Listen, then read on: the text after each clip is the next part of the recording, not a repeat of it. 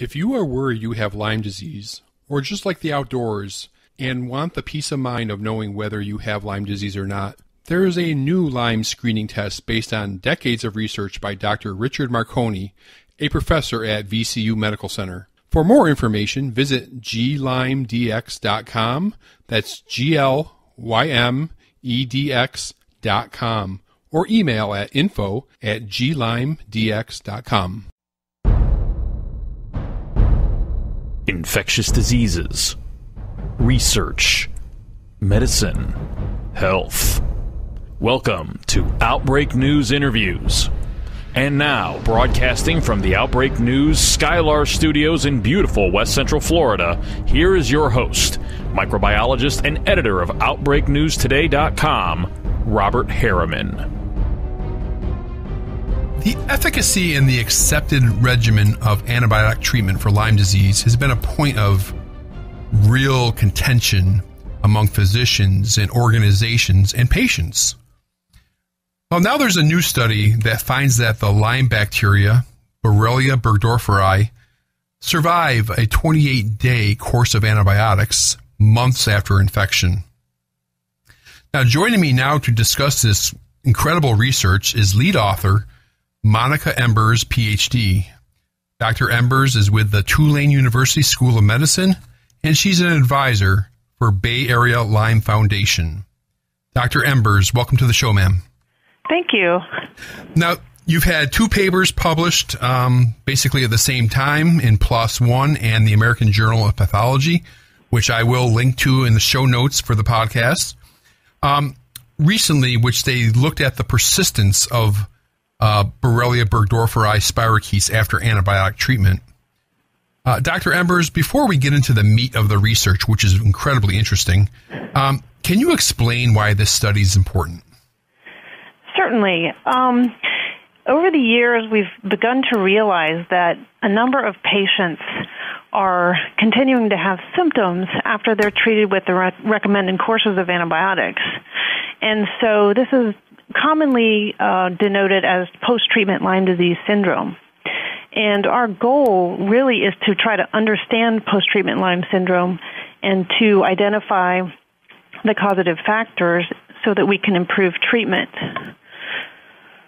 Now, the research itself, I read both reports, and it was really quite involved, from treating with antibiotics to xenodiagnosis. And I really want to give you the floor here, Dr. Embers. Can you discuss the research methods that I believe listeners will find quite fascinating? Sure.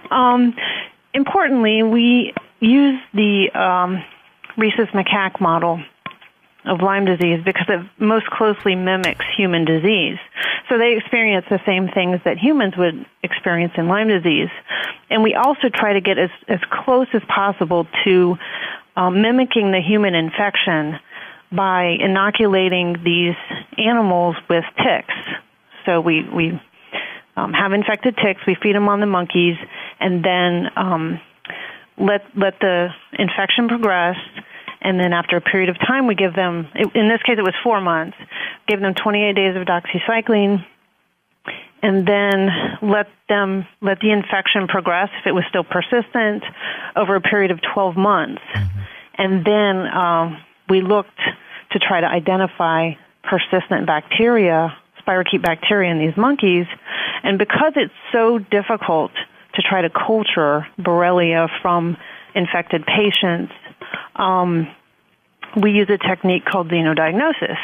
And this is a technique where you feed uninfected ticks on the animals, and those ticks will take up the bacteria that are otherwise hard to find or culture.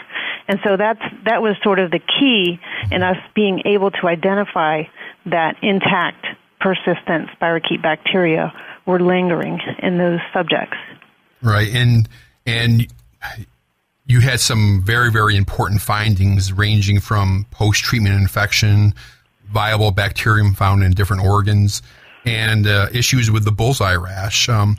Dr. Embers, can you spend some time on discussing some of these very important findings? Certainly.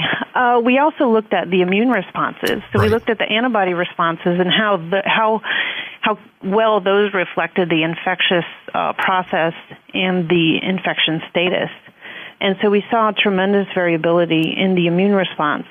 We also saw variability in those monkeys that did or did not develop the bullseye rash. And we also saw differences in how they responded to infection. Some had a rash, some had persistent spirochetes in the heart, some in the nervous tissues, some in the joints. And it was really, it's really good to use this model because we know that every difference we're seeing is the host. So it's a host-dependent difference because we're using the same strain of bacteria to infect these subjects. Now, how is this research important concerning what we consider traditional diagnosis and treatment of Lyme disease, the day-to-day physician treating a patient? How is this research going to affect that in your view? So there has been contention over many years about the guidelines for antibiotic treatment of Lyme disease. There are two different schools of thought, and our research pertains specifically to patients who have a disseminated infection, one in which they have gone undiagnosed for a period of time, and then they're given the recommended treatment. So I think in terms of how physicians look at this and think about treating their patients, it's important to recognize that treating with doxycycline for 28 days in a patient who has been infected for a while may not be efficacious. So I think it's time to look at the guidelines again and come up with some better options. Right. So, Dr. Embers, so what's next? Do you have some follow-up research planned, or where do you plan on going with this? Absolutely. Our research now is really focused on finding better treatment options for patients. So we're testing new therapeutics, we're testing different combinations of antibiotics, and, we have these model systems that we can use to evaluate therapeutics, and hopefully we'll be able to use those in humans one day. Yeah, it was very fascinating stuff, and I encourage people to check it out. I will, like I said, post in the show notes the two studies and the press release, and you can check it out for yourself. And it does clearly seem to support claims of patients that have been describing lingering symptoms that have been shunned in the past. Certainly, we perform these studies very carefully. We included as many controls as we could possibly think of, and we're very confident in the results. Yes, fascinating stuff. Well, thank you, Dr. Monica Embers, for your time and expertise, and congratulations on this very interesting study. Thank you, Robert.